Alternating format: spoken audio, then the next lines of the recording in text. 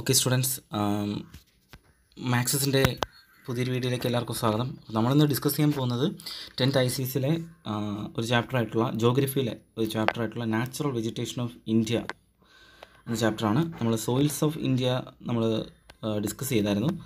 Okay, അപ്പോൾ നമുക്ക് natural vegetation of India എന്ന ചാപ്റ്ററാണ് നോക്കാൻ പോകുന്നത്. ഓക്കെ, അപ്പോൾ നിങ്ങൾക്കറിയാമല്ലോ നാച്ചുറൽ വെജിറ്റേഷൻ അതിനകത്ത് ഏറ്റവും ഇമ്പോർട്ടൻറ്റ് പാർട്ട് ഏതാണ്? Natural vegetation ഫോറസ്റ്റാണ്. ഓക്കെ, ഫോറസ്റ്റിനെ കുറിച്ചാണ് നമ്മൾ ഈ ചാപ്റ്ററിൽ പഠിക്കുന്നത്. എന്തൊക്കെയാണ് ഫോറസ്റ്റ്, ഡിഫറെൻറ്റ് ഫോറസ്റ്റ് ടൈപ്സ് എന്തൊക്കെയാണ്, ഇന്ത്യയിലുള്ള ഫോറസ്റ്റ് ടൈപ്സ് എന്തൊക്കെയാണ്, ഫോറസ്റ്റിൻ്റെ ബെനിഫിറ്റ്സ് എന്തൊക്കെയാണെന്നൊക്കെയാണ് ഇന്നത്തെ പഠിക്കുന്നത്. അപ്പോൾ നമുക്കറിയാമല്ലോ എർത്തിൻ്റെ 30% ഫോറസ്റ്റ്, അതായത് ലാൻഡിൻ്റെ 30% ഫോറസ്റ്റ് കവർ ചെയ്തിരിക്കുകയാണ്. അപ്പോൾ ഫോറസ്റ്റ് എന്ന് പറയുന്നത് നമ്മുടെ ലൈഫിൽ മാനിന് ഏറ്റവും അത്യാവശ്യമായിട്ടുള്ള ഒരു ഇമ്പോർട്ടൻ്റ് പാർട്ടാണ് ഫോറസ്റ്റ് എന്ന് പറയുന്നത്. അപ്പോൾ ഫോറസ്റ്റ് കൊണ്ട് ഫോറസ്റ്റ് ഫുഡ് നമുക്ക് കിട്ടുന്നത് ഫോറസ്റ്റിൽ നിന്നാണ്. ബിൽഡിംഗ് മെറ്റീരിയൽസ് കിട്ടുന്നു, അതായത് ബിൽഡിംഗ് മെറ്റീരിയൽസ്, തടി, വുഡ്സ് അത് കിട്ടുന്നു. ഫ്യൂവൽസ് കിട്ടുന്നു, മെഡിസിൻസ്, ഷെൽറ്റേഴ്സ്. അപ്പോൾ ആ ഷെൽട്ടർ അങ്ങനെയൊക്കെയുള്ള കാര്യങ്ങളാണ് ഫോറസ്റ്റിൽ നിന്ന് നമുക്ക് ലഭിക്കുന്നത്. ഓക്കെ, ഇപ്പോൾ ഫോറസ്റ്റ് എന്ന് പറയുന്നത് നമ്മുടെ ലൈഫിൽ ഏറ്റവും ഇമ്പോർട്ടൻ്റ് ആയിട്ടുള്ള ഒരു പാർട്ട് തന്നെയാണ്. അപ്പോൾ ഫോറസ്റ്റിനെ കുറിച്ചാണ് നമുക്ക് നോക്കുന്നത്.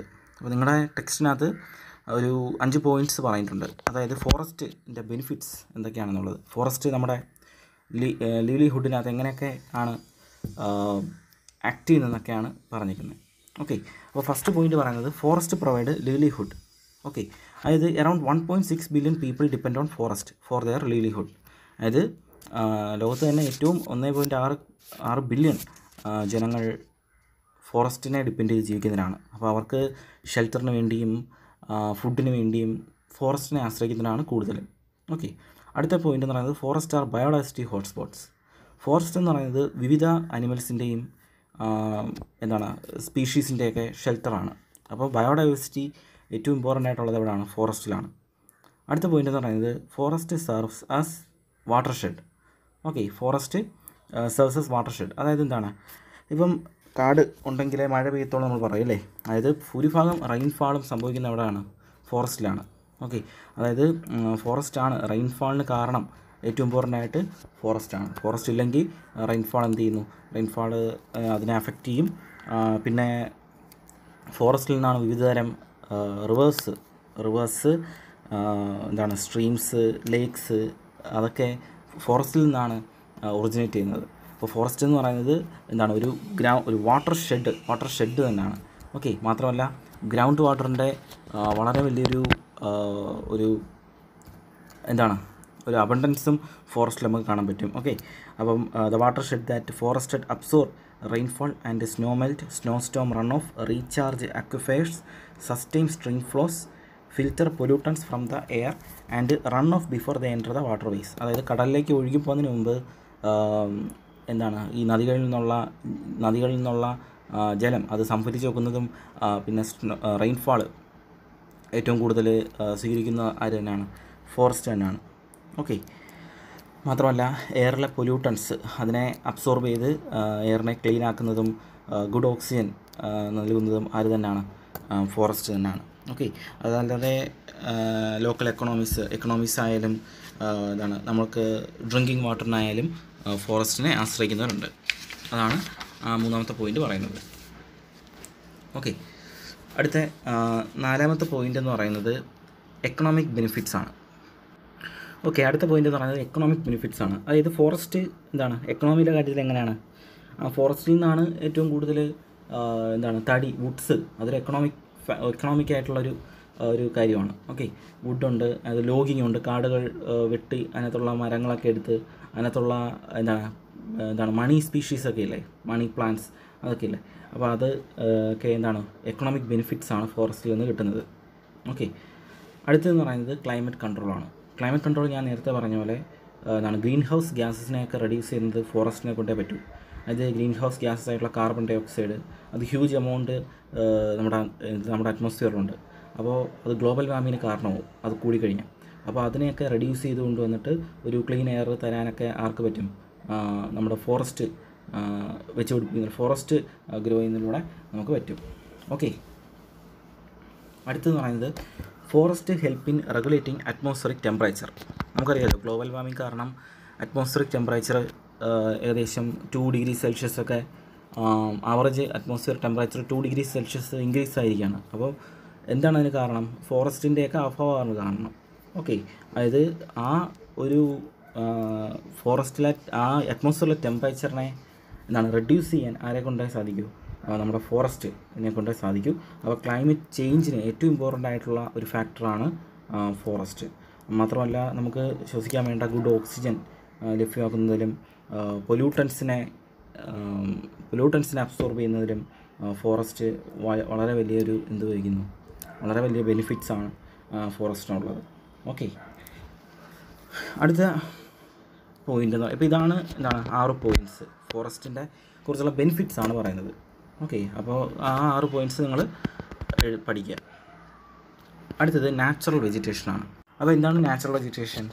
Natural vegetation is the vegetation that gross without the interference of man and adapts it self to the limitation of the natural environment. അതായത് നമ്മുടെ മനുഷ്യൻ്റെ ഇൻ്റർവെൻഷൻ ഇല്ലാതെ വളരുന്ന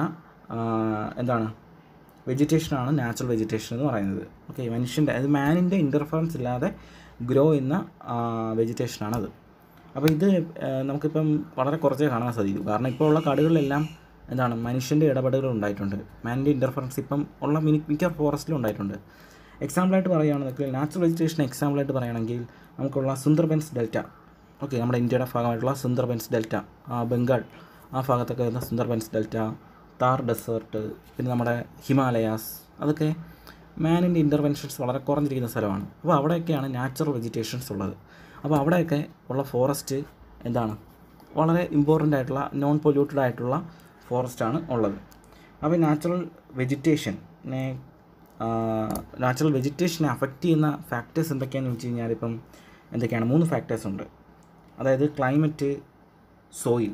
ഓക്കെ, ക്ലൈമറ്റും സോയിലും ആണ് നാച്ചുറൽ വെജിറ്റേഷൻ അഫക്റ്റ് ചെയ്യുന്ന ഫാക്ടേഴ്സ്. ക്ലൈമറ്റ് എന്ന് പറയുന്നത് ഗുഡ് ക്ലൈമറ്റ് ഉണ്ടെങ്കിൽ ഗുഡ് നാച്ചുറൽ വെജിറ്റേഷൻ അവിടെ ഗ്രോ ചെയ്യും. അതുപോലെ സോയിൽ അനുസരിച്ച് നാച്ചുറൽ വെജിറ്റേഷൻസ് മാറും.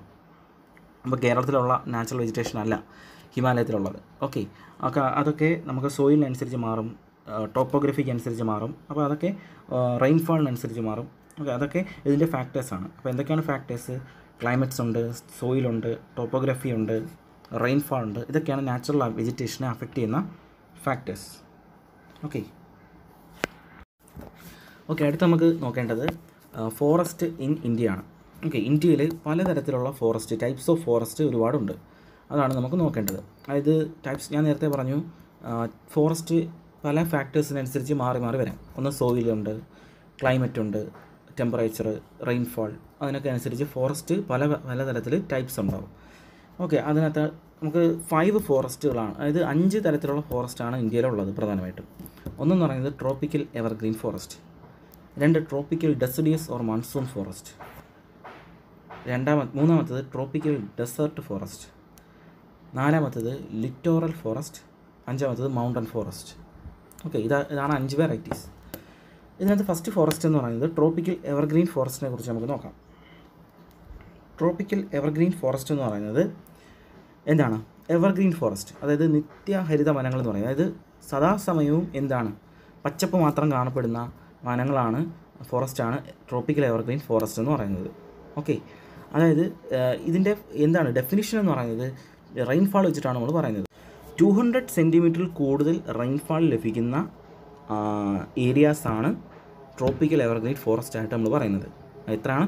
200 സെൻറ്റിമീറ്ററിൽ കൂടുതൽ റെയിൻഫാൾ പറയുന്നത് ആ സെൻറ്റിമീറ്ററിലാണ്.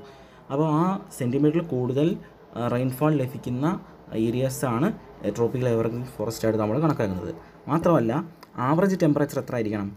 ആവറേജ് ടെമ്പറേച്ചർ 24നും 27നും ഇടയ്ക്കായിരിക്കണം, എന്നാലേ അത് ട്രോപ്പിക്കൽ എവർഗ്രീൻ ഫോറസ്റ്റ് ആയിട്ട് കണക്കാക്കും. ഓക്കെ, അപ്പം റെയിൻഫാൾ 200, എത്രയാണ്? ടെമ്പറേച്ചർ 24നും 27നും ഇടയ്ക്ക് ആവറേജ് ടെമ്പറേച്ചറാണ്.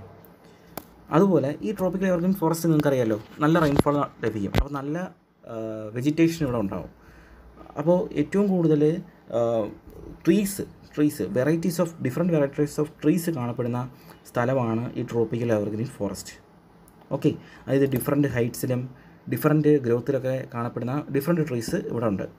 അതിനകത്ത് ഏറ്റവും പ്രധാനപ്പെട്ട ട്രീസ് എന്ന് പറയുന്നത് മഹാഗണിയാണ്. Mahogany, rose would, ebony, സീസം, iron would, tune, bamboo and Cairns. Okay, ഇത്രയും വൃക്ഷങ്ങളാണ്, ഇത്രയും ട്രീസാണ് ഇതിനകത്ത് പ്രധാനമായിട്ട് കാണപ്പെടുന്നത്.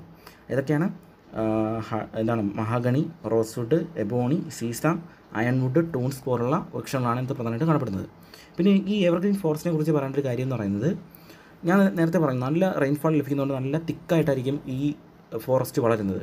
അപ്പോൾ ഫോറസ്റ്റ് ഇത്ര തിക്കായിട്ട് വളരുന്നതുകൊണ്ട് തന്നെ സൺലൈറ്റ് ഒന്നും എന്ത് ചെയ്തില്ല, പെനിട്രേറ്റ് ചെയ്ത് അകത്ത് പോലും കടക്കത്തില്ല. അതായത് അകത്ത് എപ്പോഴും ഇരുട്ടായിരിക്കും.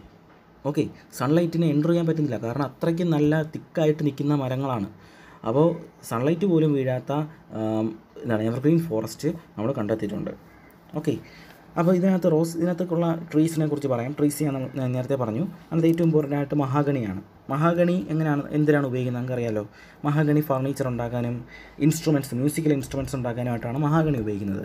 ഓക്കെ, വളരെ എക്സ്പെൻസീവ് ആയിട്ടുള്ളൊരു മരമാണ് മഹാഗണി. അതുപോലെ റോസ് വുഡും ഫർണിച്ചർ ഉണ്ടാക്കാൻ ഉപയോഗിക്കും.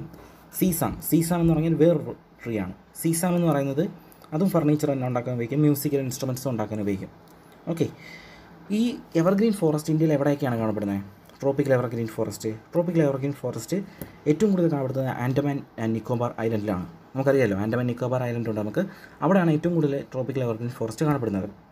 പിന്നെ നമ്മുടെ western slopes of the western guts, നമുക്കറിയാമല്ലോ കേരളത്തിൽ ഉള്ള ഏറ്റവും ഇമ്പോർട്ടൻ്റ് മലനിരകൾ ഏതാണ്? വെസ്റ്റേൺ ഗട്ട്സ് ആണ്. മൗണ്ടൻ റേഞ്ചസ് വെസ്റ്റേൺ ഗട്ട്സ് ആണ്. ആ വെസ്റ്റേൺ ഗട്ട്സിൻ്റെ വെസ്റ്റ് പാർട്ട് ഈ ട്രോപ്പിക്കൽ എവർഗ്രീൻ ഫോറസ്റ്റ് ആണ്. ഓക്കെ, അപ്പോൾ വെസ്റ്റേൺ ഗട്ടിൻ്റെ വെസ്റ്റ് പാർട്ട്, അതായത് നമ്മുടെ പാലക്കാടൊക്കെ ആ ഏരിയയിലെ സൈലൻറ്റ് വാലി, അതൊക്കെ നമ്മുടെ ഈ എവർഗ്രീൻ ഫോറസ്റ്റ് ആണ്, ട്രോപ്പിക്കൽ എവർഗ്രീൻ ഫോറസ്റ്റ് ആണ്. ഓക്കെ, അപ്പോൾ western gut part of Maharashtra, Karnataka and Kerala. അപ്പോൾ കർണാടകത്തിലും കേരളത്തിലും മഹാരാഷ്ട്രയിലും കിടക്കുന്ന western ഗട്ട്സിൻ്റെ west part tropical evergreen forest ആണ്. അടുത്തത് അസം, മേഘാലയ, നാഗാലാൻഡ് പോലുള്ള സംസ്ഥാനങ്ങളിലും ഈ ട്രോപ്പിക്കൽ എവർഗ്രീൻ ഫോറസ്റ്റ് കാണപ്പെടുന്നുണ്ട്. ഓക്കെ, അപ്പോൾ ഇത്രയാണ് ട്രോപ്പിക്കൽ എവർഗ്രീൻ ഫോറസ്റ്റിനെ കുറിച്ച് പറയാനുള്ളത്. ഓക്കെ, അടുത്ത ഫോറസ്റ്റാണ് tropical deciduous or monsoon forest. Okay, അപ്പോൾ എന്താണ് tropical deciduous or monsoon forest? ഈ ഡെസിഡിയസ് എന്ന് പറഞ്ഞാൽ എന്താണ്? ഡെസിഡിയസ് എന്ന് പറഞ്ഞാൽ ഇലപൊഴിയും എന്നാണ് പറയുന്നത്. അതായത് നമ്മൾ ഇലപൊഴിയും കാടുകൾ എന്നൊക്കെ മലയാളത്തിൽ പറയും. ഓക്കെ, അതായത് ഡെസിഡിയസ് ഫോറസ്റ്റ് എന്ന് പറയുന്നത് ഇപ്പം ഹോട്ട് വെതറൊക്കെ ആകുമ്പോൾ ഈ ട്രീസിനൊക്കെ വാട്ടർ ഷോർട്ടേജ് വരും. ഈ വാട്ടർ ഷോർട്ടേജ് പരിഹരിക്കുന്നതിനായിട്ട് ഇതെന്ത് ചെയ്യും? ഇത് ഇലയെല്ലാം പൊഴിച്ചങ്ങ് കളയും. ഒരു 3-4 ആഴ്ചത്തേക്ക് ഇലയെല്ലാം പൊഴിച്ചങ്ങ് കളഞ്ഞ് നിൽക്കും. അത് പൊഴിച്ച് കളയുന്നത് എന്തിനാണ്? ഈ വാട്ടർ ഇല്ലാത്തത് കൊണ്ടാണ്. മണ്ണിൽ വാട്ടറിൻ്റെ അഭാവം ഉള്ളതുകൊണ്ട് ഇല പൊഴിച്ച് കളഞ്ഞാൽ പിന്നെ അത് അബ്സോർബ് ചെയ്തില്ലല്ലോ, വാട്ടർ കുറച്ച് അബ്സോർബ് ചെയ്താൽ മതി. അപ്പോൾ അതുകൊണ്ടാണ് ഡെസിഡിയസ് ഫോറസ്റ്റ് എന്നതിനെ വിളിക്കുന്നത്. അപ്പം നേരത്തെ എവർഗ്രീൻ ഫോറസ്റ്റിനകത്ത് ഞാൻ 200 സെൻറ്റിമീറ്റർ റെയിൻഫോളാണ് ലഭിക്കുന്നതെന്ന് പറഞ്ഞു. അതുപോലെ ഈ ട്രോപ്പിക്കൽ ഡെസിഡിയസ് ഫോറസ്റ്റിനകത്ത് റെയിൻഫോളിൻ്റെ ഇതെന്ന് പറയുന്നത് 100 മുതൽ 200 സെൻറ്റിമീറ്റർ ഇടയ്ക്കുള്ള ആവറേജ് റെയിൻഫോളാണ് നമ്മുടെ ട്രോപ്പിക്കൽ ഡെസിഡിയസ് ഫോറസ്റ്റാണ് നടക്കുന്നത്. അപ്പോൾ റെയിൻഫോൾ എത്രയാണ്? റെയിൻഫോൾ എന്ന് പറയുന്നത് 100-നും 200-നും ഇടയ്ക്കായിരിക്കും. എവർഗ്രീൻ എന്ന് പറഞ്ഞാൽ 200-ന് മുകളിലായിരിക്കും. ഇപ്പം 100-നും 200 സെൻറ്റിമീറ്ററിന് ഇടയ്ക്കായിരിക്കും ഡെസിഡിയസ് ഫോറസ്റ്റിലെ റെയിൻഫോൾ. ഓക്കെ, ഇതിനകത്തുള്ള ഏറ്റവും ഇമ്പോർട്ടൻറ്റ് ട്രീസ് എന്ന് പറയുന്നത്, ട്രീസിൻ്റെ പേര് ഭയങ്കര ഇമ്പോർട്ടൻ്റ് ആണ്. ട്രീസ് എന്ന് പറയുന്നത് സാലാണ്. സാൽ ട്രീസ് വളരെ ഇമ്പോർട്ടൻറ്റ് ട്രീസാണ് ഈ ഡെസിഡിയസ് ഫോറസ്റ്റിൽ വരുന്ന സാൽ ട്രീസ്. പിന്നെ നമ്മുടെ തേക്ക്, ചന്ദനമരം, സാൻഡൽവുഡ്, പിന്നെ അർജുൻ എന്ന് പറയുന്ന മരമുണ്ട്, സെമാൽ എന്ന് പറയുന്ന മരമുണ്ട്, പിന്നെ നമ്മുടെ mango, Neem, mango, Jack fruit, വാറ്റ്, പിന്നെ മഹുവ എന്നൊക്കെ പറഞ്ഞൊരു മരമുണ്ട്. ഓക്കെ, ഹിന്ദിയിലൊരു പേരാണ് അതിൻ്റെ. അപ്പോൾ അത് മധ്യപ്രദേശ് ആ റീജിയനിലൊക്കെ കാണപ്പെടുന്ന മരമാണ്. അതുകൊണ്ട് നമുക്കറിയാൻ വഴിയില്ല, എന്നാലും നമ്മൾ പേര് പഠിച്ചു വെച്ചേക്കാം. എന്തൊക്കെയാണ്? സാല്, തേക്ക്, sandalwood, Arjun, Mahua, സെമാൽ, Neem and mango and Jack fruit. Okay, ഇത്രയാണ് ഇതിനകത്തുള്ള മരങ്ങൾ. ഇനി സാൽ മരത്തെക്കുറിച്ചാണ് ഇവർ പറയുന്നത്. നമുക്കറിയാമല്ലോ, സാൽ മരങ്ങൾ നിങ്ങൾ എവിടെ കണ്ടിട്ടുണ്ട്? സാൽ മരങ്ങളൊക്കെ നല്ല ഫർണിച്ചറൊക്കെ ഉണ്ടാക്കാൻ ഉപയോഗിക്കും. അതായത് നമ്മുടെ ഇന്ത്യയുടെ സെൻട്രൽ പാർട്സിലൊക്കെ ഉള്ള ഫോറസ്റ്റിൽ കാണപ്പെടുന്ന മരമാണ് സാൽ. അതായത് ബീഹാർ, മധ്യപ്രദേശ്, ഛത്തീസ്ഗഡ്, ഒഡീഷ ആ ഭാഗങ്ങളിലൊക്കെ കാണപ്പെടുന്ന ട്രീ ആണ് സാൽ. നമ്മൾ സാൽ മരം ഈ ട്രെയിനിലൊക്കെ പോകുമ്പോൾ ട്രെയിനകത്തൊക്കെ തടി വെച്ച് സീറ്റുകളൊക്കെ ഉണ്ടാക്കിയിട്ടുണ്ടല്ലേ, ഇത് ഈ സാൽ മരമാണ്. ഓക്കെ, പണ്ടൊക്കെ ട്രെയിനകത്തുള്ള ആ തടിയും പിന്നെ ട്രെയിനിലെ ഇരിപ്പിടവും, നമ്മുടെ റെയിൽവേ സ്റ്റേഷനിലെ ഒരു തടി വെച്ചുള്ള ഇരിപ്പിടമൊക്കെ കണ്ടില്ലേ, അതൊക്കെ ഈ സാൽ മരം കൊണ്ടാണ് ഉണ്ടാക്കുന്നത്. ഓക്കെ, അപ്പോൾ അത് സാൽമരത്തിൻ്റെ പ്രത്യേകത അതാണ്. അടുത്തത് തേക്കാണ്. തേക്ക് നമുക്കറിയാലോ, തേക്ക് വളരെ പവർഫുള്ളായിട്ടുള്ളൊരു മരമാണ് തേക്ക്. തേക്കെന്ന് പറയുന്നത് ഷിപ്പ് ബിൽഡിങ്ങിനും ഫർണിച്ചർ ഉണ്ടാക്കാനും മാത്രമല്ല വേറെ എല്ലാ കാര്യത്തിനും വേണ്ടി തേക്ക് ഉപയോഗിക്കും. ഓക്കെ, ഫ്ലോർ ഇടാനും ഒക്കെ തേക്ക് ഉപയോഗിക്കും. അപ്പോൾ തേക്ക് ഒരിക്കലും എന്ത് ചെയ്തില്ല, ഈ അയൺ നെയിൽസിനൊന്നും കൊറോഡ് ചെയ്തില്ല. അതുകൊണ്ടൊക്കെ വളരെ ഫർണിച്ചറൊക്കെ ഉണ്ടാക്കാൻ നമ്മൾ ഉപയോഗിക്കും. പിന്നെ മധ്യപ്രദേശിലും ബീഹാർ, ഛത്തീസ്ഗഡിലൊക്കെയാണ് കൂടുതലായിട്ടും തേക്ക് കാണപ്പെടുന്നത്. അടുത്ത സാൻഡൽവുഡ് ട്രീ ആണ്. സാൻഡൽവുഡ് ട്രീ നമുക്കറിയാമല്ലോ എന്തിനുപയോഗിക്കും? ചന്ദനം അതിനകത്തുണ്ടാകുന്ന ഓയിൽസ്, സാൻഡൽവുഡ് ഓയിലൊക്കെ ഉണ്ടാക്കാൻ ഉപയോഗിക്കും. പിന്നെ ഹാൻഡിക്രാഫ്റ്റ്സ് ഒക്കെ ഉണ്ടാക്കാൻ ഉപയോഗിക്കും. ഓക്കെ, ഏറ്റവും കൂടുതൽ സാൻഡൽവുഡ്സ് കാണപ്പെടുന്ന സ്റ്റേറ്റ് ഏതാണ് ഇന്ത്യയിൽ? കർണാടകയാണ്. ഓക്കെ, മൈസൂർ ആ ഭാഗത്താണ് ഏറ്റവും കൂടുതൽ ചന്ദനമരങ്ങൾ കാണപ്പെടുന്നത്. പിന്നെ നമ്മുടെ മറയൂർ ചന്ദനമരം, ഇടുക്കിയിൽ മറയൂരിൽ ചന്ദനമരങ്ങൾ കൂടുതലായിട്ട് കാണപ്പെടുന്നുണ്ട് നമ്മുടെ കേരളത്തിൽ. അടുത്തത് സെമാൽ എന്ന് പറഞ്ഞ ട്രീ ആണ്. സെമാൽ എന്ന് പറഞ്ഞ ട്രീ അസം, ബീഹാർ, തമിഴ്നാട് ആ ഭാഗങ്ങളിലാണ് കാണപ്പെടുന്നത്. ഓക്കെ, അതിൻ്റെ ടിമ്പറൊക്കെ നമ്മൾ എന്തൊക്കെ ഉപയോഗിക്കും? നമ്മൾ പാക്കിംഗ് കേസസ് ഒക്കെ ആയിട്ട് ഉപയോഗിക്കും. അതായത് പാക്കിംഗ് ബോക്സൊക്കെ വരുന്ന ചില ബോക്സ് കണ്ടില്ലേ നിങ്ങൾ? പാക്കിംഗ് ബോക്സസൊക്കെ ഈ പഴങ്ങളൊക്കെ വരുന്നത്, അതൊക്കെ നിർമ്മിക്കുന്നത് ഈ സെമാൽ എന്ന് പറഞ്ഞ ട്രീ ആണ്. പെട്ടെന്ന് ഒഴിഞ്ഞു പോകും, പക്ഷേ പാക്കിംഗ് ബോക്സൊക്കെ നിർമ്മിക്കാൻ ഉപയോഗിക്കാം. വലിയ ഫർണിച്ചറൊന്നും നിർമ്മിക്കാൻ ഉപയോഗിക്കത്തില്ല, പാക്കിംഗ് ബോക്സസോ ടോയ്സൊക്കെ നിർമ്മിക്കാൻ ഉപയോഗിക്കും. ഓക്കെ, എത്രയാണ് അതിനകത്ത് പറയുന്നത്, അത് നിങ്ങൾ വായിച്ചു നോക്കുക. അടുത്ത ഫോറസ്റ്റ് എന്ന് പറയുന്നത് ട്രോപ്പിക്കൽ ഡെസേർട്ട് ഫോറസ്റ്റ് ആണ്. അതായത് അടുത്ത ഫോറസ്റ്റ് ഏതാണ്? ട്രോപ്പിക്കൽ ഡെസേർട്ട് ഫോറസ്റ്റ് ആണ്. നമ്മളെപ്പോഴാണ് ഒരു ഡെസേർട്ട് വെജിറ്റേഷൻ എന്ന് പറയുന്നത്? അവിടുത്തെ റെയിൻഫാൾ എന്ന് പറയുന്നത് ലെസ് ദാൻ 25 സെൻറ്റിമീറ്റർ ആയിരിക്കും. ഓക്കെ, അപ്പോൾ ഡെസേർട്ടിലെ റെയിൻഫാൾ എത്ര ആയിരിക്കും? ലെസ് ദാൻ 25 സെൻറ്റിമീറ്റർ റെയിൻഫാൾ ഉള്ള അതിനെയാണ് നമ്മൾ ട്രോപ്പിക്കൽ ഡെസേർട്ട്സ് എന്ന് പറയുന്നത്. ഓക്കെ, ആവറേജ് ടെമ്പറേച്ചർ എത്ര ആയിരിക്കും? 25 to 27 ഡിഗ്രി സെൽഷ്യസ് ആയിരിക്കും ട്രോപ്പിക്കൽ ഡെസേർട്ടിലെ ആവറേജ് ടെമ്പറേച്ചർ. അപ്പോൾ average temperature 25 to 27 degree Celsius ആയിരിക്കും. അത് ഈ ഡെസേർട്ട്സ് കാണപ്പെടുന്ന എവിടെയാണ്? ഇന്ത്യയിലെ ഡെസേർട്ട്സ് കാണപ്പെടുന്ന എവിടെയാണ്? ഡെസേർട്ട്സ് കാണപ്പെടുന്നത് രാജസ്ഥാനിലാണ്. രാജസ്ഥാൻ, പിന്നെ കച്ച് ഡിസ്ട്രിക്റ്റിലുണ്ട്. ഗുജറാത്തിലാണ് കച്ച് അല്ലേ? കച്ചിലുണ്ട്. പിന്നെ സൗരാഷ്ട്ര ഗുജറാത്തിൽ തന്നെയാണ്. അപ്പം രാജസ്ഥാനിലും ഗുജറാത്തിലുമാണ് സത്യം പറഞ്ഞാൽ എന്ത് കാണപ്പെടുന്നത്? ട്രോപ്പിക്കൽ ഡെസേർട്ട് കാണപ്പെടുന്നത്. പിന്നെ പഞ്ചാബിൻ്റെ കുറച്ച് ഭാഗങ്ങളും ഉണ്ട്. ഓക്കെ, അപ്പോൾ അവിടെയാണ് ഡെസേർട്ട്സിൽ വെജിറ്റേഷൻ കാണപ്പെടുന്നത്. അപ്പോൾ ഇതിനകത്തുണ്ടാകുന്ന ട്രീസ് എന്ന് പറയുന്നത് small size. Okay, small സൈസായിട്ടുള്ള kikar മരങ്ങൾ, പിന്നെ അക്കേഷ്യസ് മരങ്ങൾ, ആൻഡ് എന്താണ് ചെറിയ മുൾച്ചെടികൾ, തോണി ബുഷസ്, ഇതൊക്കെയാണ് ഡെസേർട്ടിൽ കാണപ്പെടുന്നത്. മുൾച്ചെടികൾ അതൊക്കെ ഡെസേർട്ട്സിലുണ്ട്. അതൊക്കെ എന്ന് പറഞ്ഞാൽ എന്താണ്, മറ്റ് അനിമൽസിൻ്റെയൊക്കെ അറ്റാക്ക് ചെയ്യാതിരിക്കാൻ വേണ്ടിയിട്ടാണ് അതെന്ത് കൊടുത്തേക്കുന്നത്, ആ മുള്ള് കൊടുത്തേക്കുന്നത്. ഓക്കെ, അപ്പോൾ അതൊക്കെയാണ് കൂടുതലും അതിനകത്ത് കാണപ്പെടുന്നത്. കാരണം കുറച്ച് വാട്ടർ കൊണ്ട് ജീവിക്കുന്ന മരങ്ങളാണ് ഇതൊക്കെ. ഓക്കെ, അത്രയും വലിയ റെയിൻഫാളൊന്നും ആവശ്യമില്ലാത്ത മരങ്ങളാണ് ഇതൊക്കെ. അപ്പോൾ ഇതിനകത്ത് ബാബൂൾ എന്ന് പറയുന്ന ഒരു മരമുണ്ട്, ഈ ബാബൂളിൽ നമ്മൾ മുറിച്ച് കഴിഞ്ഞാൽ ഒരു പശ ലഭിക്കും, ഒരു ഗം ലഭിക്കും. ഈ പശ നമ്മൾ ടാനിങ് ഇൻഡസ്ട്രീസിലൊക്കെ ഉപയോഗിക്കും. അതായത് തടികളിലൊക്കെ ടാൻ ചെയ്തില്ലേ, ടാനിങ് എന്താണ് കോട്ടിങ് കൊടുക്കത്തില്ലേ, അതിനൊക്കെ വേണ്ടി ഈ ബാബൂൾ മരത്തിൻ്റെ ഗമ്മാണ് നമ്മൾ ഉപയോഗിക്കുന്നത്. ഓക്കെ, അടുത്ത ഫോറസ്റ്റ് എന്ന് പറയുന്നത് ലിറ്റോറൽ ഫോറസ്റ്റ് ആണ്. ലിറ്റോറൽ ഫോറസ്റ്റ് നമ്മൾ സ്വാമ്പ് ഫോറസ്റ്റ് എന്ന് വിളിക്കും. ഓക്കെ, സ്വാമ്പ് ഫോറസ്റ്റ് എന്ന് തന്നെ വിളിക്കും. ലിറ്റോറൽ ഫോറസ്റ്റ് എന്ന് പറയുന്നത് വെറ്റ്ലാൻഡ് ഫോറസ്റ്റുകളാണ്. ഓക്കെ, മൊത്തം നനഞ്ഞ പ്രദേശങ്ങളിലുള്ള ഫോറസ്റ്റുകളാണ്. ആ പ്രദേശങ്ങളിൽ കാണപ്പെടുന്ന ഫോറസ്റ്റുകളാണ് ലിറ്റോറൽ ഫോറസ്റ്റ്.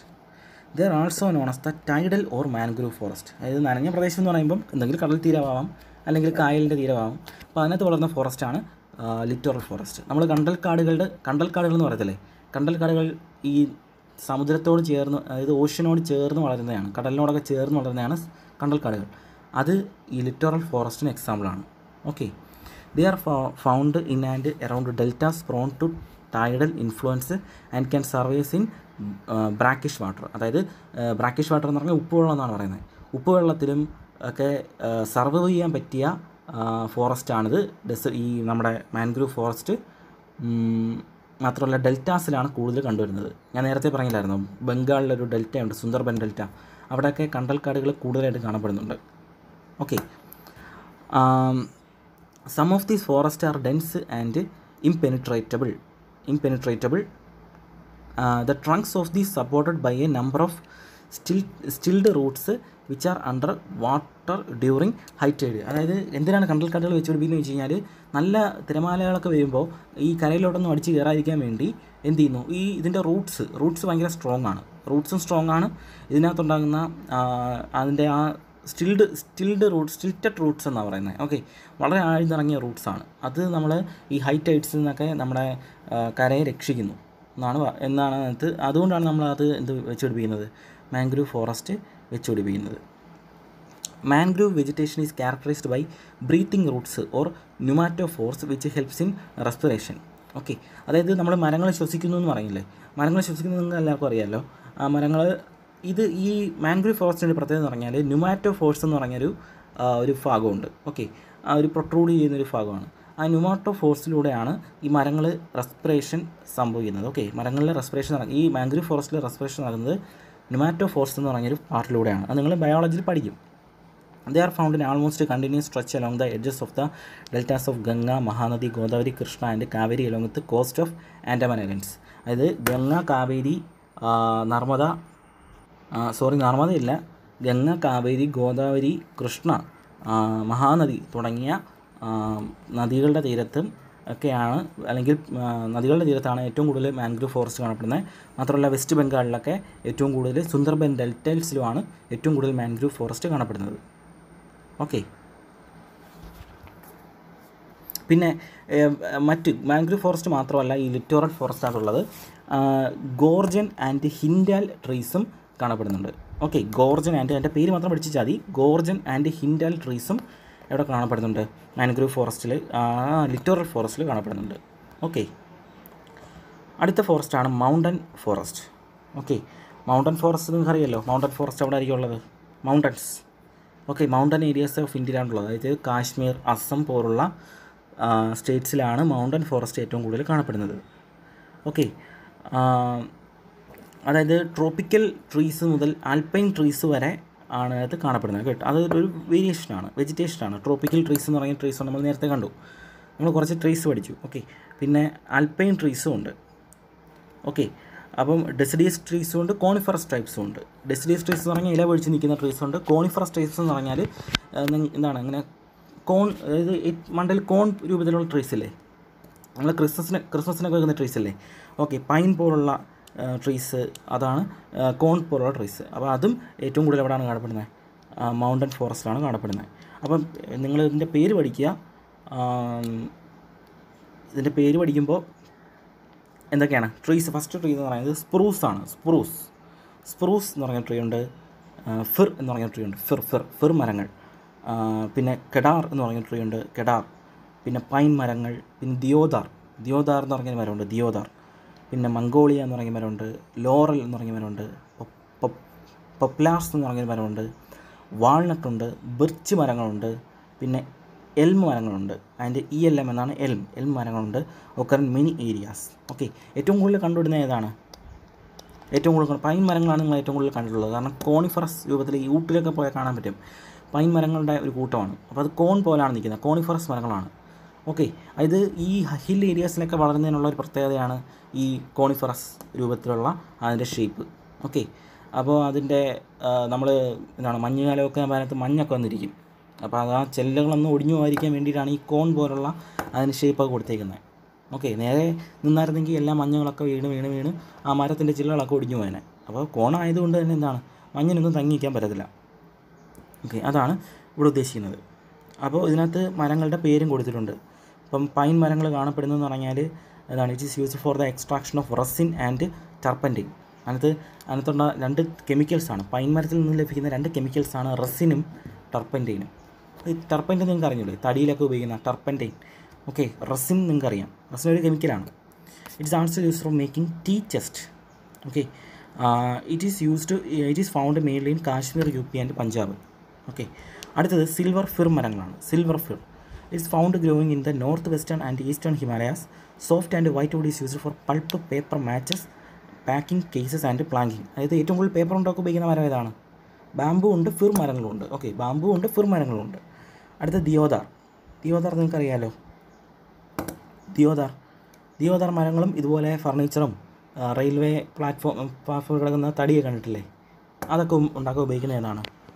ദിയോദാർ മരങ്ങളാണ്. ഓക്കെ, അപ്പോൾ അത്രയാണ് types of forest in India. Okay, അടുത്തതെന്ന് പറയുന്നത് ഫോറസ്റ്റ് കൺസർവേഷനാണ്. നമ്മൾ ഏത് സംഭവം പഠിച്ചാലും അതിനെ കൺസർവ് ചെയ്യുക അല്ലേ. നാച്ചുറൽ വെജിറ്റേഷൻ ആണെന്നുണ്ടെങ്കിൽ, നാച്ചുറൽ റിസോഴ്സ് ആണെങ്കിൽ അതിനെ കൺസർവ് ചെയ്തിരിക്കണം. അപ്പോൾ ഫോറസ്റ്റിനെയും നമ്മൾ എന്ത് ചെയ്തിരിക്കണം? കൺസർവ് ചെയ്തിരിക്കണം. ഓക്കെ, അപ്പോൾ ഫോറസ്റ്റ് കൺസർവ് ചെയ്യാൻ എന്തൊക്കെ മൂവ്മെൻറ്റ്സ് ആണ്? ഇന്ത്യയിൽ ഒരുപാട് മൂവ്മെൻറ്റ്സുകൾ ഫോറസ്റ്റിനെ കൺസർവ് ചെയ്യാൻ വേണ്ടി വന്നിട്ടുണ്ട്. അത് ആദ്യത്തെ മൂവ്മെൻറ്റാണ് വനമഹോത്സവ. ഓക്കെ, വനമഹോത്സവം വനമഹോത്സവം എന്ന് പറയുന്നത് ഒരു മൂവ്മെൻറ്റാണ്, ഫോറസ്റ്റിനെ കൺസർവ് ചെയ്യാൻ വേണ്ടിയിട്ടുള്ള ഒരു മൂവ്മെൻറ്റാണ്. മാത്രമല്ല പ്ലാന്റിങ് ട്രീസ്, അതായത് വനമഹോത്സവയുടെ ഭാഗമായിട്ട് എന്ത് നടത്താം? പ്ലാന്റിങ് ട്രീസ് ഒരുപാട് വെച്ച് പിടിപ്പിക്കും. ഓക്കെ, അടുത്തതെന്ന് പറയുന്നത് ചിപ്കോ മൂവ്മെൻറ്റാണ്. ചിപ്കോ മൂവ്മെൻറ്റ് എന്ന് പറയുന്നത് ഇന്ന് ഉത്തരാഖണ്ഡിൽ ആണ് ചിപ്കോ മൂവ്മെൻറ്റ് നടന്നത്. അതായത് എന്താണ്, മരങ്ങൾ ഇങ്ങനെ വെട്ടാൻ നേരത്ത് അവിടെയുള്ള നാട്ടുകാരെല്ലാം കൂടെ ചേർന്നിട്ട് എന്താണ് നടത്തിയൊരു മൂവ്മെൻറ്റാണ് ചിപ്കോ മൂവ്മെൻറ്റ്. ചിപ്കോ എന്ന് പറഞ്ഞാൽ കെട്ടിപ്പിടിക്കുക എന്നാണ് അർത്ഥം. ആരെ കെട്ടിപ്പിടിക്കുന്നു? ആ മരത്തെ കെട്ടിപ്പിടിച്ചുകൊണ്ടുള്ളൊരു മൂവ്മെൻറ്റാണ്. ചിപ്കോ എന്ന് പറഞ്ഞാൽ ഹിന്ദി വേർഡാണ്, കെട്ടിപ്പിടിച്ചു. ഓക്കെ, അപ്പോൾ മരം വെട്ടാതിരിക്കാൻ വേണ്ടി എല്ലാവരും മരത്തെ കെട്ടിപ്പിടിച്ച് നിൽക്കുന്നു. ഓക്കെ, അങ്ങനെ നടത്തിയ ഒരു പ്രക്ഷോഭമാണ് ചിപ്കോ മൂവ്മെൻറ്റ് എന്ന് പറയുന്നത്. അപ്പോൾ ഇങ്ങനെയൊക്കെയുള്ള പ്രക്ഷോഭങ്ങൾ എന്തിനു വേണ്ടിയാണ് നടത്തുന്നത്? ഫോറസ്റ്റ് കൺസർവ് ചെയ്യാൻ വേണ്ടിയിട്ടാണ് നടത്തുന്നത്. ഓക്കെ, അതായത് പ്രൊട്ടക്റ്റിംഗ് ദ ഫോറസ്റ്റ് ആണ് നടത്തുന്നത്. ഈ ഫോറസ്റ്റ് പ്രൊട്ടക്റ്റ് ചെയ്യാനുള്ള ഒരു 5 സ്റ്റെപ്പ് നിങ്ങളുടെ ടെക്സ്റ്റിനകത്ത് കൊടുത്തിട്ടുണ്ട്. അതിനകത്ത് ഫസ്റ്റ് പോയിൻ്റ് എന്ന് പറയുന്നത് forest reforestation should be done in regular basis. അതായത് ഫോറസ്റ്റ് എന്ത് ചെയ്യുക? വെച്ചുപിടിപ്പിക്കുക. ഓക്കെ, ഫോറസ്റ്റിനെ എന്ത് ചെയ്യുക? റീഫോറസ്റ്റേഷൻ ചെയ്യുക എന്നാണ് ഉദ്ദേശിക്കുന്നത്, റെഗുലർ ബേസിസ്. അടുത്തത് forest restoration programme should be undertaken over A wide scale. അതായത് ഇങ്ങനെയുള്ള ഫോറസ്റ്റ് റീഫോറസ്റ്റേഷൻ പ്രോഗ്രാം വൈഡ് സ്കെയിലിൽ ഇന്ത്യയിലെ എമ്പാടും സംഘടിപ്പിക്കുക എന്നുള്ളത് ഒരു കാര്യമാണ്. അടുത്തത് indiscriminate deforestation should be checked. Indiscriminate deforestation എന്ന് പറയുന്നത് നമ്മളെന്താണ്, ഡിഫോറസ്റ്റേഷൻ അത് തടയുകയും അത് ചെക്ക് ചെയ്യുകയും വേണം. അടുത്തത് prevention of over grazing and measures to grow fresh cover fodder should be undertaken. അതായത് ഓവർ ഗ്രേസിംഗ് ഒക്കെ എന്ത് ചെയ്യണം? അവോയ്ഡ് ചെയ്യണം. ഓക്കെ, ഫോറസ്റ്റിനകത്ത് ഉണ്ടാകുന്ന ഓവർ ഗ്രേസിങ്ങും കന്നുകാലികളെ മേയ്ക്കുന്നതൊക്കെ അവോയ്ഡ് ചെയ്തുകൊണ്ടാണ് ഫോറസ്റ്റ് കൺസർവ് ചെയ്യുന്നത്. അടുത്തത് planted forest contribute in maintaining ecological process, mitigating climate change and in restoring degraded lands. അപ്പോൾ planted forest contribute in maintaining ecological process. Okay, ecological പ്രോസസ്സിൽ ഏറ്റവും ഇമ്പോർട്ടൻ്റ് ആയിട്ടുള്ള എന്താണ്?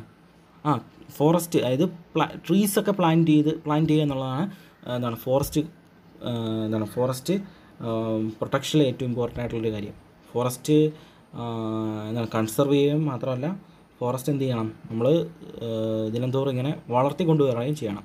അതാണ് ഇവിടെ പറയുന്നത്. ഇനി ഏറ്റവും ഇമ്പോർട്ടൻ്റ് ആയിട്ട് ഇന്ത്യ ഗവൺമെൻറ് പാസ്സാക്കിയ ഒരു ഏറ്റവും ഇമ്പോർട്ടൻ്റ് ആക്റ്റാണ് ഫോറസ്റ്റ് കൺസർവേഷൻ ആക്ട്. ഈ forest conservation act പാസ്സായത് 1980-ലാണ്. Okay, 1980-ലാണ് forest conservation act പാസ്സായത്. ഈ ഫോറസ്റ്റ് കൺസർവേഷൻ ആക്ട് പ്രകാരം നമുക്ക് എന്ത് ചെയ്യാൻ പറ്റത്തില്ല? ഇതിനകത്ത് പ്രൊട്ടക്റ്റ് ചെയ്തേക്കുന്ന ഫോറസ്റ്റ് ഒന്നും നശിപ്പിക്കാനൊന്നും പറ്റത്തില്ല. ഡിഫോറസ്റ്റേഷനൊന്നും പറ്റത്തില്ല. അപ്പോൾ നോൺ ഫോറസ്റ്റ് പർപ്പസിനല്ലാതെ, അല്ലെങ്കിൽ എന്തെങ്കിലും ഒരു പർപ്പസ് കൂടാതെ ഒരിക്കലും നമുക്ക് എന്ത് ചെയ്യാൻ പറ്റത്തില്ല? ഫോറസ്റ്റ് നശിപ്പിക്കാനോ അതിൽ നിന്ന് എന്തെങ്കിലും ഒരു സംഭവം നമുക്ക് എടുക്കാനോ പറ്റത്തില്ല. അതാണ് ഫോറസ്റ്റ് കൺസർവേഷൻ ആക്ട് പറയുന്നത്. ഓക്കെ, അതുപോലെ സോഷ്യൽ ഫോറസ്ട്രി എന്ന് പറഞ്ഞൊരു കൺസെപ്റ്റും ഉണ്ട്. സോഷ്യൽ ഫോറസ്ട്രി എന്ന് പറയുന്നത് is defined as the social forestry may be defined as the science and art of growing trees in and outside traditional forests like barren and deforested lands with the purpose of helping environmental, social and natural development. Okay, social forestry എന്ന് പറഞ്ഞാൽ ഇത്രയേ ഉള്ളൂ. അതായത് forest അല്ലാത്ത സ്ഥലത്ത് മരങ്ങൾ വെച്ചുപിടിപ്പിക്കുന്നതിനാണ് social forestry എന്ന് പറയുന്നത്. ഓക്കെ, നിങ്ങളുടെ സ്കൂളുകളിലൊക്കെ ഈ പ്ലാന്റ്സ് ഒക്കെ കൊടുക്കും, ഈ പരിസ്ഥിതി ദിനത്തിനൊക്കെ. അതായത് അപ്പോൾ പ്ലാന്റ്സ് ഒക്കെ ഓരോ കുട്ടികളുടെ കൊടുക്കുന്നതുകൊണ്ട് അവർ വീട്ടിൽ കൊണ്ടുപോയി നടും. അപ്പോൾ ആ പ്ലാന്റ്സിൻ്റെ എണ്ണം കൂടിക്കഴിഞ്ഞാൽ അവിടെ ഒരു വെജിറ്റേഷൻ കൂടുകയാണ്. ഓക്കെ, അപ്പോൾ ഇപ്പോൾ ഫോറസ്റ്റ് ഇല്ലാത്ത ഏരിയയിലും ബാരനായി കിടക്കുന്ന പ്രദേശത്ത് ഫോറസ്റ്റ് വെച്ച് പിടിപ്പിക്കുക എന്നുള്ളതാണ് ഏറ്റവും വലിയ കാര്യം. അടുത്ത് നിങ്ങളുടെ ടെക്സ്റ്റിനകത്ത് ഏറ്റവും ലാസ്റ്റ് പോയിന്റ് നമ്മൾ പറയാനുള്ളതെന്ന് പറഞ്ഞാൽ steps that can be taken for the forest conservation ആണ്. ഇത് വളരെ ഇമ്പോർട്ടൻറ്റ് സ്റ്റെപ്സാണ്. ഇത് നിങ്ങളുടെ എക്സാമിന് ചോദിക്കും, എന്തൊക്കെയാണ് ഫോറസ്റ്റ് കൺസർവ് ചെയ്യാൻ വേണ്ടിയുള്ള സ്റ്റെപ്സ്. ഒന്നെന്ന് പറയുന്നത് indiscriminate deforestation should be prohibited. നമ്മൾ നേരത്തെ പറഞ്ഞ പോലെ ഡിഫോറസ്റ്റേഷൻ പ്രൊഹിബിറ്റ് ചെയ്യണം. അടുത്തത് wastage of forest resources such as timber and fuel would should be avoid. Okay, അതിൻ്റെ വേസ്റ്റേജസ് നമ്മൾ പ്രൊഹിബിറ്റ് ചെയ്യണം. നമ്മൾ ടിമ്പറൊക്കെ അമിതമായിട്ട് യൂസ് ചെയ്യുന്നതൊക്കെ പ്രൊഹിബിറ്റ് ചെയ്തിരിക്കണം. Alternative source of energy such as biogas should be used to supplement the fuel would. നമ്മൾ ഈ വുഡിന് എന്താണ് നമ്മുടെ വീട്ടിലൊക്കെ പാചകം ചെയ്യാൻ വേണ്ടി വുഡൊക്കെ ഉപയോഗിച്ചിട്ടുണ്ട്. അപ്പോൾ അതൊക്കെ കാട്ടിൽ നിന്നുള്ള വുഡ്സാണ്. അപ്പോൾ അതിന് പകരമായിട്ട് നമ്മൾ എന്ത് ഉപയോഗിക്കണം? ബയോഗ്യാസ് പോലുള്ള ആൾട്ടർനേറ്റീവ് മെത്തേഡ്സ് ഉപയോഗിക്കണം. അടുത്ത reforestation of the deforested areas should be undertaken. Okay, deforested area ആയിട്ടുള്ള നമ്മൾ ഡിഫോറസ്റ്റഡ് ഏരിയയിൽ റീഫോറസ്റ്റേഷൻ ചെയ്യാനുള്ള പദ്ധതികൾ നമ്മൾ പ്ലാൻ ചെയ്യണം. അടുത്ത large afforestation should be done in areas unfit four agriculture. Okay, അടുത്ത operations called improved cutting and selective cutting should be adopted in forest management.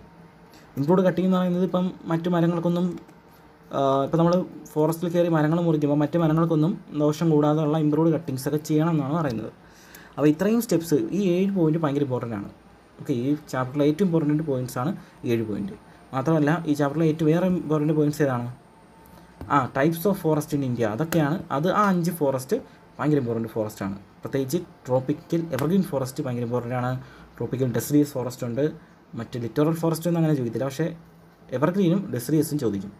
പിന്നെ ഇതൊക്കെയാണ് ഫോറസ്റ്റുകളുള്ളത്: literal forest, tropical desert forest, mountain forest. Okay, അപ്പോൾ ഇത്രയാണ് നമ്മുടെ chapter. ഇതിൻ്റെ notes സത്യം പറഞ്ഞാൽ എന്താണ്?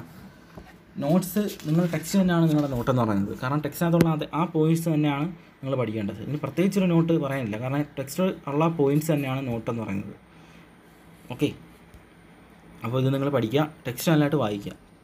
ഓക്കെ, അപ്പോൾ നമ്മുടെ ക്ലാസ് വൈൻഡപ്പ് ചെയ്യാണ്. Okay, thank you.